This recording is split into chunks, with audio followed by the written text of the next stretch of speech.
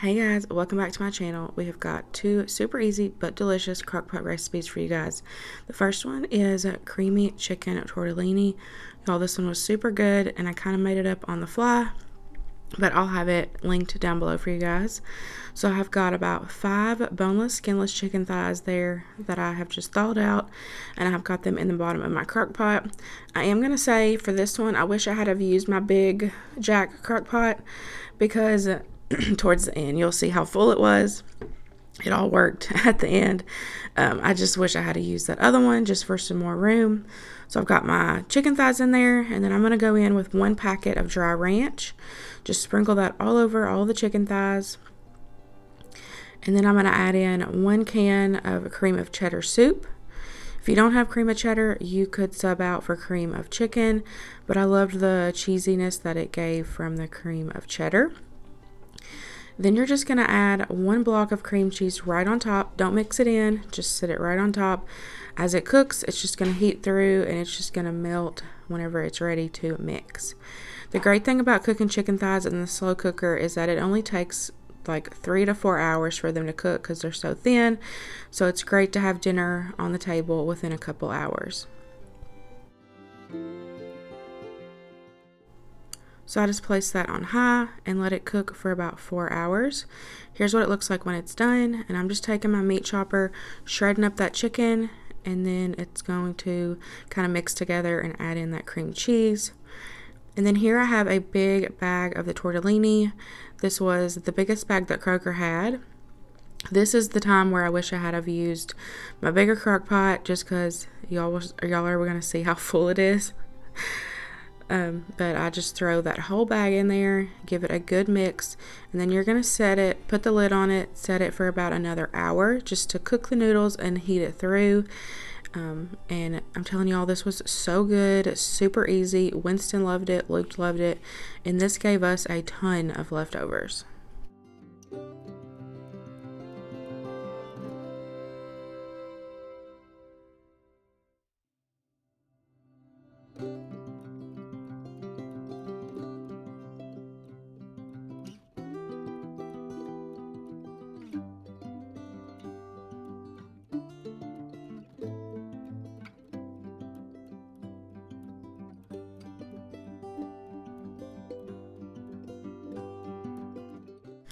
So after about an hour, here's what it looks like. I'm just going to give it one more good mix, and then I'm going to add in about a cup of cheddar cheese and mix that in as well, and put the lid back on until it's time to serve.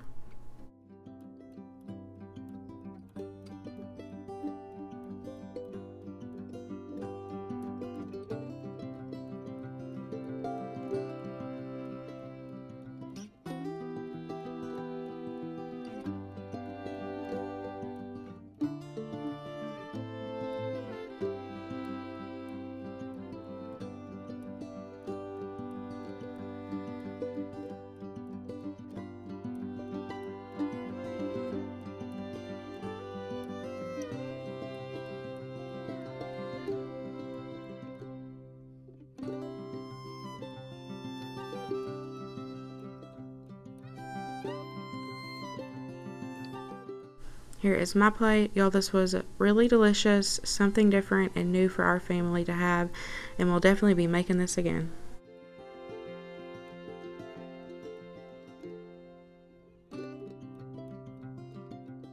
Next up is a Lazy Man lasagna. Y'all already know I've made this a ton, but I always do this in the oven in a 9x13 casserole dish. And this day was super busy for us, and with Luke's new schedule, I thought there's no way that I would get home in time and have dinner done if I had to put this in the oven. So I thought I'm just going to make it up like I normally do, pop it in the slow cooker, let it cook for about 4 hours, and y'all, it was delicious. Pasta was cooked through. I was so happy with it, and I will definitely be doing it this way again.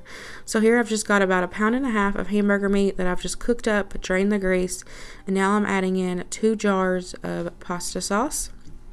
I like to use the tomato basil garlic from Kroger. So I'm just going to mix that well, then we'll go over to the slow cooker and assemble the casserole.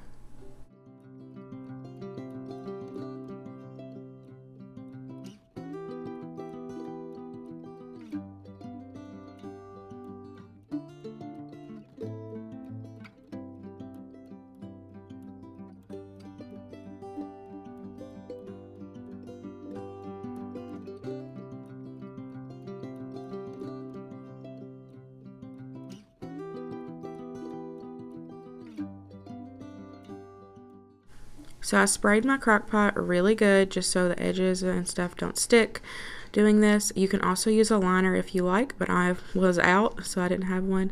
So I'm just placing some of that sauce mixture down at the bottom so the noodles on the bottom won't burn. And then all you're going to do is you're just going to layer your meat sauce, noodles, cheese, meat sauce, noodles, cheese.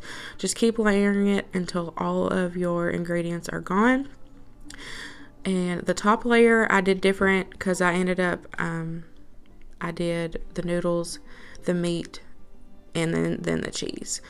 So that way I topped with cheese. And y'all, like I said, this was super delicious. I just set it for about 4 hours and it was cooked perfectly.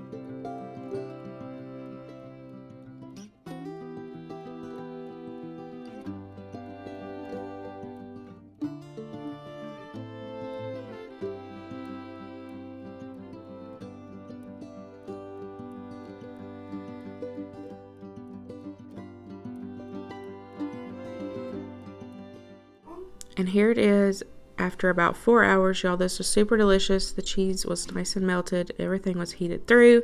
We will definitely be doing it again this way. It made it super simple, especially on a busy day like I had. So we just served it up and I had it along with some garlic bread.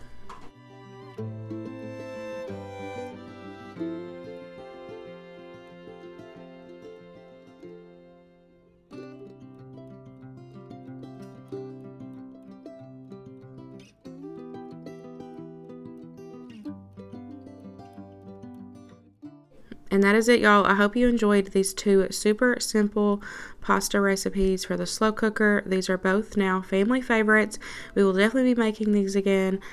I hope you guys enjoyed this crock pot video, and I will see y'all in the next one. Bye, guys.